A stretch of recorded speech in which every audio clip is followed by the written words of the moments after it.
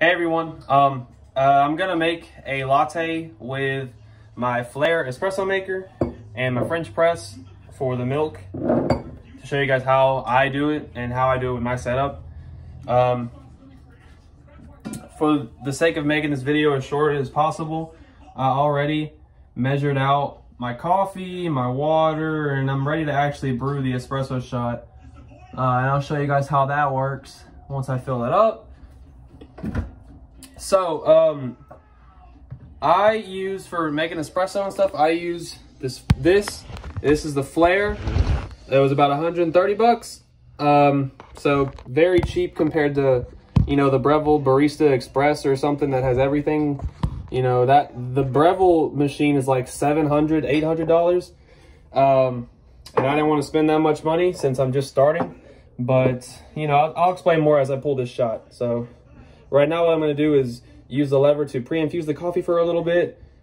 And then I'm just going to, once I see the drops for a little bit, for a few seconds, let the drops do its thing. And then I'm going to ramp up the pressure. And then I'm just going to ramp up the pressure. And you'll see, well, you can't really see it in the shot, but the coffee is filling up. This takes a lot of strength, a lot of pressure, because it's a manually operated system.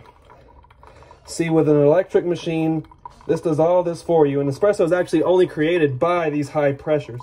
So this is a lot of work for this coffee. And this machine takes all the electrical work out of making espresso, but that means it's all on you as far as the temperature and the pressure you exert on it. You want to make sure it's right, you want to make sure it's consistent, all that good stuff. So I'm gonna let it drip for a little bit, and while that's cooling down, dripping, this is the coffee that I'm using. It's from West Oak here in Denton, and I got that bag pre-ground because the grinder that I have at the house just is not quite good enough for espresso. It doesn't grind quite fine enough. So this is done dripping. There's our shot of espresso. You see the crema, you see the body, that orangey part swirling around in there, and then you see the heart of the espresso at the very bottom, that dark, like black syrupy layer. So that's some good coffee, some good looking coffee.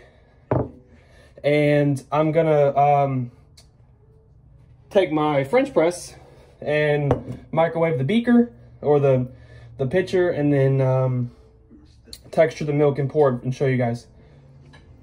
Okay, so our milk is done microwaving. So what I'm gonna do now is use this French press to texture it and stretch it to give it that consistency and silky smoothness that you get when you actually texture coffee on an electric machine with the little steam wand. So for the French press, it's kind of finicky. What I do is I give it a few really big plunges to really incorporate those big bubbles of air in there, and then I give it one more and get in there and just give it some swirls, tap it, get the large bubbles out.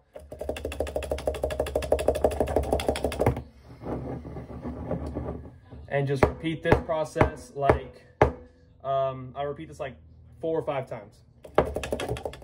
Okay, so our milk is done, and it has that wet paint, melted ice cream look to it.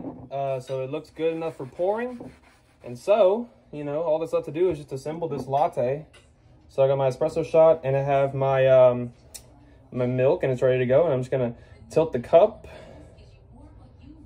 and just pour it in first.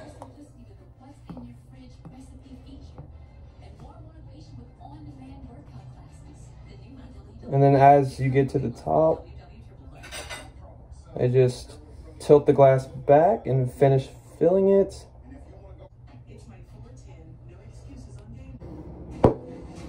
Okay, so now it's done. I just poured the latte, and you can see it's a little wonky, little heart, but you know, I'm new to all this, so you know, that's how you make a latte basically. And with this setup, with the French press, the Flair, and the kettle to heat the water in, you know, this setup is like half the cost of like an all-in-one machine. Although I don't have my own grinder yet, that'll add to the cost, sure. But I mean, you know, this is a cheaper way to enjoy espresso drinks at the house, and in the long run, just it'll save you more money. So, I mean, with that, I mean, that's it. Cheers.